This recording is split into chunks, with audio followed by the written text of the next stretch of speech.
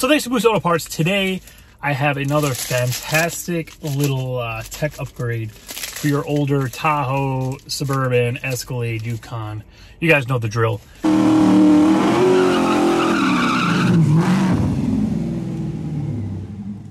All right, so I'm pretty excited about this product here.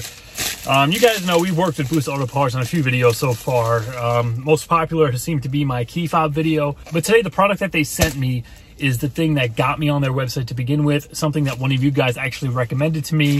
And that kind of began my relationship with Boost Auto Parts, and we started working together. So what I have in here is a retrofit plug and play upgrade for your older truck or SUV.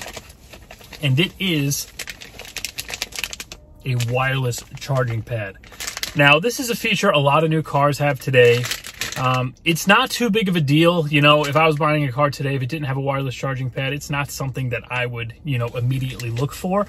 But in these trucks / SUVs in particular, it is a pretty cool little upgrade because the center console in these things is the absolute perfect spot for a wireless charging pad. So right here in the center console of my 04 Tahoe, you can see, first of all, the console is quite large, and right in the middle of it, it's just the absolute perfect spot for wireless charging pad. Ever since I got this thing last year, or technically the end of the year before that, I was thinking this will be the absolute perfect spot for wireless charging pad. It's just the perfect size. Plus, this is the spot I always put my phone when I'm in this thing. I get in the car. If I don't have it actually plugged into the radio, I just drop it in here. And it's there pretty much always. It's the perfect spot where it's not going to bounce out. You're not going to lose it. And I think a lot of you guys can relate. This is probably the go-to place you put your phone if you have one of these things. The other place I used to put it would be kind of right here, because that's like another just perfect little spot. So when one of you guys told me that Boost Auto Parts offered this charging pad, I looked into it, but they were sold out, and they've actually been sold out for a while. It is a very popular product that they sell. This, along with the key fob that I did in one of my other videos, link to that right at the top of the screen if you want to check it out. But before we get into the install, let's at least open up the bag. I'll show you what it comes with. And this is completely plug and play. You don't need a fuse tap. You don't need wire strippers, nothing. I actually have all the tools laid out right here. We're going to be using a Phillips screwdriver, a flathead, and a 3/8 drill bit. I have a light. I have my little screw gun. Probably the most exotic tool here that you're going to need is going to be a drill and a 3/8 bit. I think everybody pretty much has like a flathead or a Phillips head screwdriver lying around their house somewhere. But here's everything that comes in the bag. So we have this wiring harness here. This is actually going to tap into the cigarette lighter inside the console. That's how we're going to get our power. And it is an inline harness. So you can see one end is going to plug into the charging pad. The other end actually goes into the cigarette lighter itself. So it's just kind of going inline to it. We're not actually deleting a cigarette lighter, and we're not splicing any wires. This thing is totally plug and play. This bag here, we have the actual pad, and this is like a two-piece kind of thing. We have little self-tapping screws there, and then the pad itself, this bottom part actually screws into the console, and then we have the top rubber piece. As you can see, it fits in there and looks totally OEM. Anybody who's going to get into this thing probably wouldn't think twice that either this was a wireless charging pad or this didn't actually come in the thing. This is just the absolute perfect spot for one of these. And the good thing is, if you have a Silverado, I know the newer ones, they have the console with the narrow strip. It's not as big as this. They make them for those too. So I'm going to put a link to their website directly to this pad, along with a link to their YouTube page below the video. They actually have a full detailed installation, including everything I'm about to do, on their YouTube page. And you can also take a look at the installation instructions for the Silverado and the newer models that actually have a narrower opening in the center console. But first thing we want to do here is just pop the rubber out. This is just held in here with absolutely nothing. Then all we're going to do is pop this open. See all the junk I have in here. And we're just going to remove all these Phillips screws here, and this is going to actually separate the top of the lid from the bottom section here.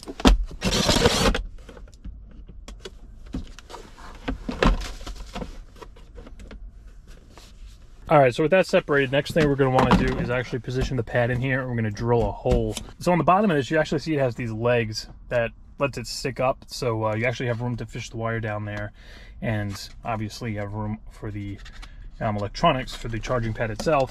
But we're just going to position this in here, and you want to center the hole right in between these 2 points and just back a little from the front. So you can see we're going to kind of have it curved down like that and just go underneath the cover, and then we're going to run that wire back this way because it's actually going to pass through the back here,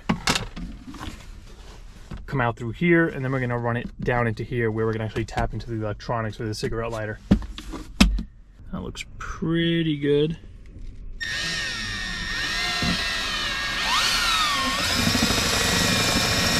Don't have to drill through my leg here.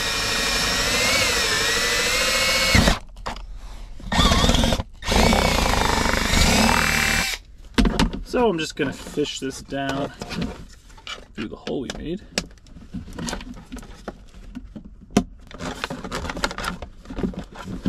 Beautiful.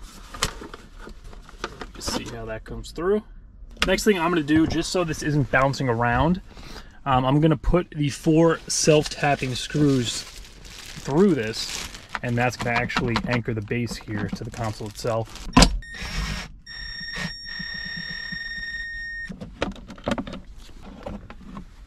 Got a wire coming out. So now we have to drill a hole through the underside. To do this, we're gonna actually put one straight through the side of this and then through here.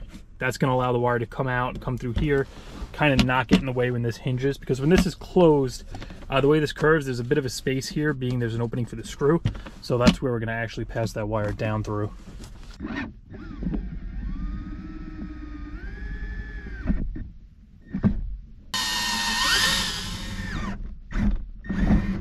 All right, so that's it for the drilling. Next step is to come in the back, and we actually have to pop out the rear controls here. So I'm just gonna take a screwdriver, pop it out easy enough. So with that out of there, you can see the power port we're gonna be tapping into. So I'm just gonna reach in here, press that little black plastic tab on the back there, and we can slide that connector right out. Easy enough. Then we're going to take our fused Boost Auto Parts plug and play harness here, and we're actually going to plug the wire off the car into this part here, and then the gray one is going to go back into the power port. That's one. Just like so. We have our fuse right there. And now we need to actually fish the wire up through the hole that we made right in the top of the console. Now, if you have big hands and you can't actually get in here to fish this through, I definitely recommend removing this center section. Boost has this included in their video. There's just these perimeter bolts here. These you don't touch. This is just for the hinge. And then the 4 down here. And you can actually lift this out, fish the wire right through extremely easily. But I think I can actually get in there. I don't mind scratching my hands up a bit if it means I could skip a step, but the way it's kind of back there, you have to curve it around. And we want to make sure we pull enough through. Remember, we have to come up through here, we have to reach the end, and then we want to have some slack in here. Now we could just take whatever excess we have, stick it in there. Remember, we have our power port reconnected. Clip that back into place.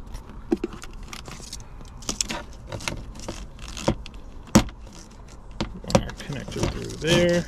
You want to make sure you leave enough slack for this. That closes beautifully. So I'm going to leave it right there. And now this is going to come over this way. We can actually plug it into the pad itself.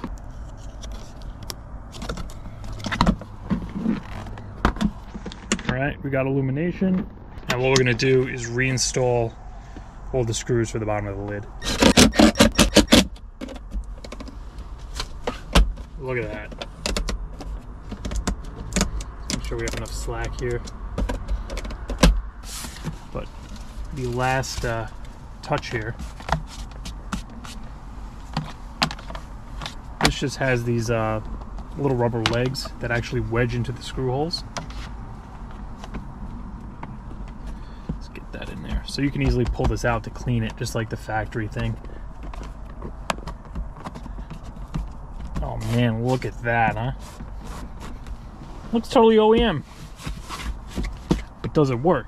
All right, first of all, I know there are different modes that this pad actually works on. You can have it so the light's constantly on, kind of like it is now. Let me put the ignition on, because I think that back outlet, or all the outlets on these, they're on all the time. So that's the door open, key out, and we're still lit up. So this is mode 1. If we go to mode 2, I think it'll just light up when the phone is actually on there. So let's press this button right here. That should be mode 2. So now when we actually put the phone on here,